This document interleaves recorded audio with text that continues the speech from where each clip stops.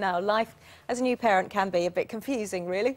All you want is the best for your baby, but there's a bewildering array of advice out there. Yeah, now there's a new one to add to the mix. Yeah, a UNICEF Child Health Advisor has independently released a DVD telling parents not to feed pureed food to their babies. She's warning that it's not only unnecessary, but could slow down the child's development. So, do we need to be changing the way that we feed our babies? Dr. Rosemary Leonard is here with some sane advice as ever, and Janey Lee Grace, who's just written a guide to bringing up babies and toddlers. Welcome both.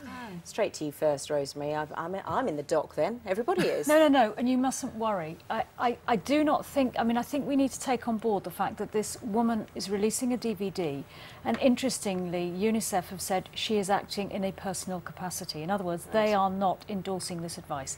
It's about chewing, isn't it? It's about point chewing. Is that it doesn't encourage the baby to chew. So, but on the other hand, every mother will have had a situation where you've tried to give your baby solids when they're a bit older than 6 months, 9 months a year, and they've choked, and that is not, we don't want babies choking.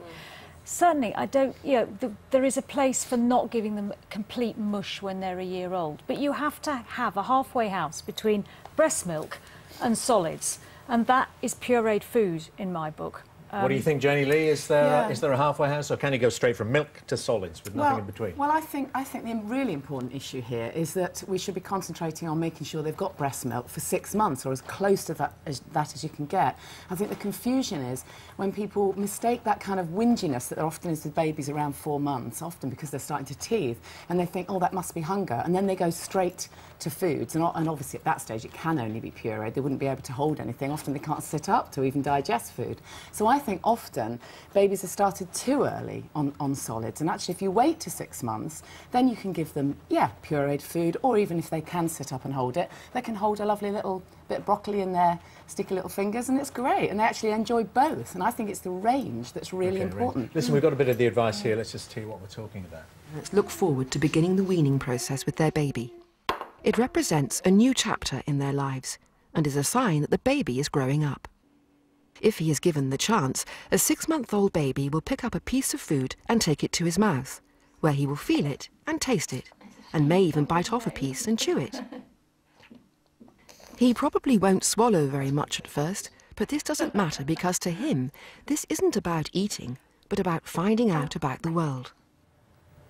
Yeah. See, my concern is that if you swallow a bit, he could have choked, choking on it, and I think it's. I know, you've really got to be incredibly vigilant, haven't you? Very The number vigilant. of times I've had to reach in and scoop out a bit of food because it looks... the little finger.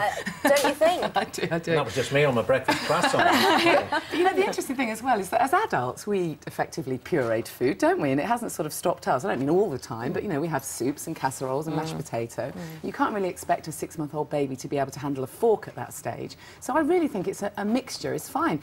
Absolutely introduce some finger foods. I mean, I found that little rice balls are fantastic. You can make your own tiny little balls from brown rice or quinoa, and it's fantastically good for them. And they love that, and it's very soft. But they're using their fingers and a little bit of the chewing action as well. But there is that issue before 6 months, isn't there, Sian, where you feel the baby at about 4 or 5 months wants something more substantial. Over for your food. And they can't get the food, so the puree fits in there, that they're growing fast. Yeah, I mean, the other thing is there's a huge flaw in her argument, because she's saying there he won't necessarily swallow much of it. Well, babies need nutrition, and particularly after 6 months, they do need some food. And what they like are soft textures to begin with, but then you can change them slowly but surely, give them slightly more lumps. And what I try and advocate, and I know it's difficult for working mums, is trying to give home-cooked food, which you put in your own blender at home, and then you can freeze it in ice boxes and then give a little bit at a time. Yeah, and also you must remember there's loads of fast food already kind of provided by God, if you like. You just slice open an avocado,